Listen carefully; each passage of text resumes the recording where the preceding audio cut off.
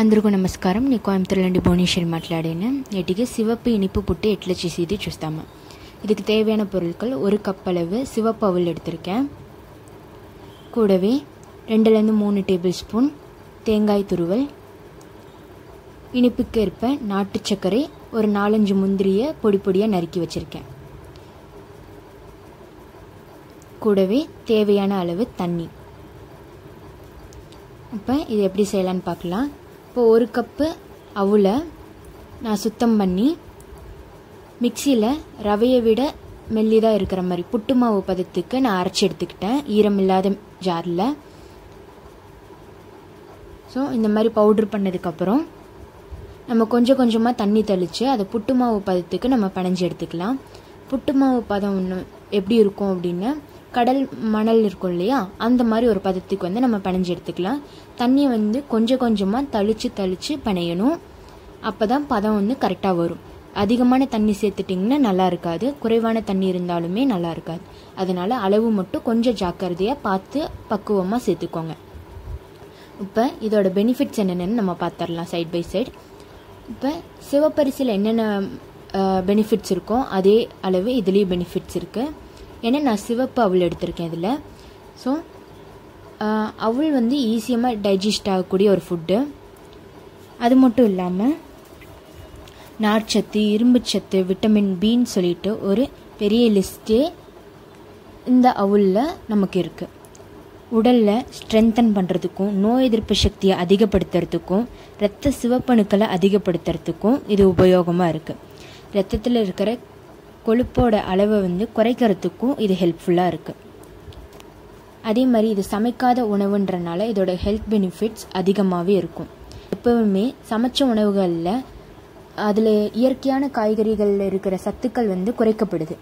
நம்ம எந்த மாதிரி அடுப்பு யூஸ் பண்ணுறோம், எந்த மாதிரி பாத்திரங்கள் நம்ம யூஸ் பண்ணுறோம், குக்கரில் வேக வைக்கிறோமா இல்லைன்னா நார்மலாக தண்ணி ஊற்றி வேக வைக்கிறோமா, இந்த மாதிரி பல காரணங்களால் பல விதங்களில் நம்ம யூஸ் பண்ணுற காய்கறிகளோ பழங்களோ அதை சமைக்கும் போது அதில் இருக்கிற சத்துக்கள் கம்மியாகிறது நம்ம எல்லாருக்குமே தெரியும்.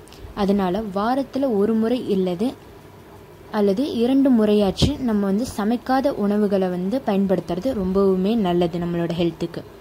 ஸோ அதுக்கு ஒரு எக்ஸாம்பிளாக இந்த வீடியோ இருக்கும். ஸோ இந்த புட்டு செய்கிறதுக்கு நமக்கு ஒரு 5 நிமிஷத்துலேருந்து 10 நிமிஷம் தான் செலவாகும்.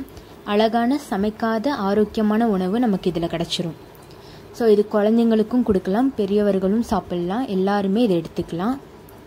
இன்னொன்று, இனிப்பு யாருக்கெல்லாம் ரொம்ப பிடிக்குமோ அவங்களுக்கு இது டக்குன்னு செய்யக்கூடிய ஒரு ரெசிபியாக இருக்கும். குழந்தைங்க ஸ்கூல்ல இருந்து வந்ததுக்கப்புறமா நம்ம சாப்பாடு அந்த மாதிரி கொடுக்கறதுக்கு பதிலாக இந்த மாதிரி புட்டு செஞ்சு கொடுக்கும்போது அது இன்னுமே ஈஸியாக இருக்கும். குழந்தைங்க அந்த பசியில் இதை அவாய்ட் பண்ணாமல் சாப்பிட்ருவாங்க.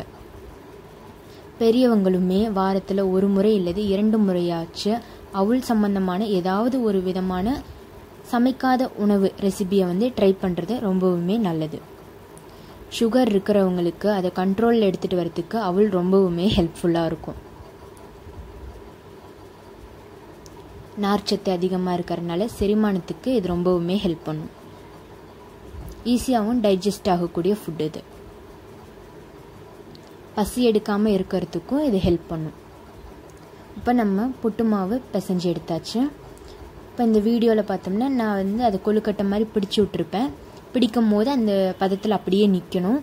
அதை திரும்பி உதிர்த்து விடும் போது உதிர்ந்துடணும். அதுதான் சரியான பக்குவம். இப்போ இனிப்புக்கு ஏற்ப நான் 2-3 டேபிள் ஸ்பூன் தேங்காய் துருவலை சேர்த்து மிக்ஸ் பண்ணிக்கிறேன் ஃபஸ்ட்டு. இதில் நீங்கள் விருப்பப்பட்ட ஒரே ஒரு ஏலக்காயும் சேர்த்துக்கலாம். இப்போ இந்த மாதிரி ஒரு கரண்டியை வச்சு நான் மிக்ஸ் பண்ணுறேன். நல்லா மிக்ஸ் பண்ணி விடுங்க.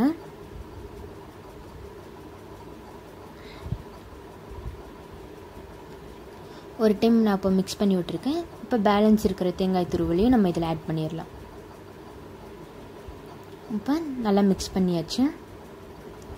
கூடவே நம்ம எடுத்து வச்சிருக்கிற நாட்டு சர்க்கரையும் முந்திரிகளையும் இதில் ஆட் பண்ணிக்கலாம்.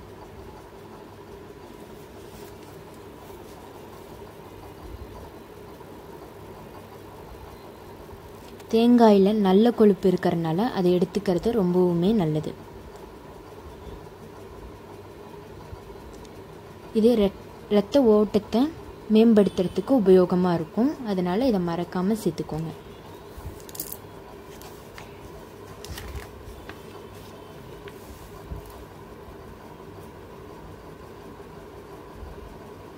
இது எலும்பு வளர்ச்சிக்கும் உபயோகமாக இருக்கும்.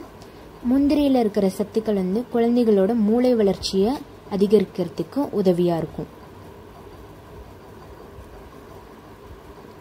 இப்போ நம்ம எல்லாத்தையுமே சேர்த்து மிக்ஸ் பண்ணியாச்சு. அவ்வளவுதான், நம்மளோட சுவையான ஆரோக்கியமான சிவப்பு இனிப்பு புட்டு தயார். இதை நம்ம ஒரு பிளேட்டுக்கு மாற்றிடலாம். பாருங்கள், 10 நிமிஷத்தில் நம்ம அழகான புட்டு ரெடி பண்ணியாச்சு. ஆவியில் வைக்க தேவையில்லை, ஈஸியாக சமைக்காத முறைப்படி நம்ம செஞ்சாச்சு. எல்லோரும் ட்ரை பண்ணி பாருங்கள். தன்யவாதம்லு.